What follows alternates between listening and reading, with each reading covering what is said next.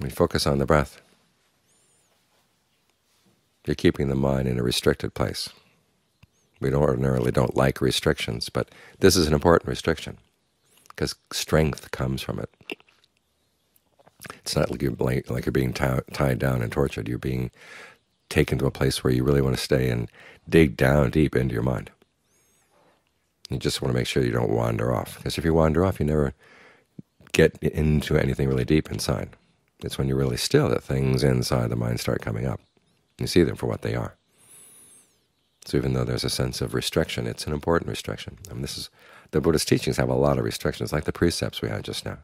It's not like he imposes them on you, but he says, like, if you hold yourself to these restrictions, you're going to find that you benefit. So any intention to go out and to kill, steal, have illicit sex, to lie, or to take intoxicants, you just say no, right across the board.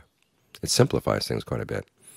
Of course, you find that when you're living within these restrictions, other issues may come up. You know, we've got ants in your house, what do you do?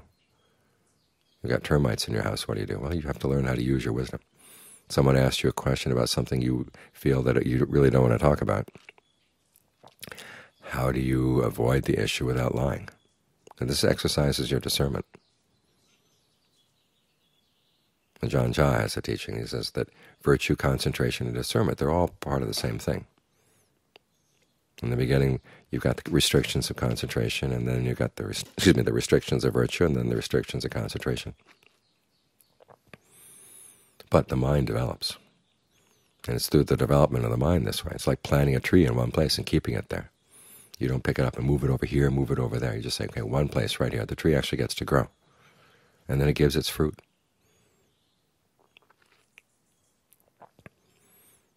So stay right here, dig down right here, and you'll be able to plant a good tree. And in the meantime, you'll find all sorts of interesting things underground as well.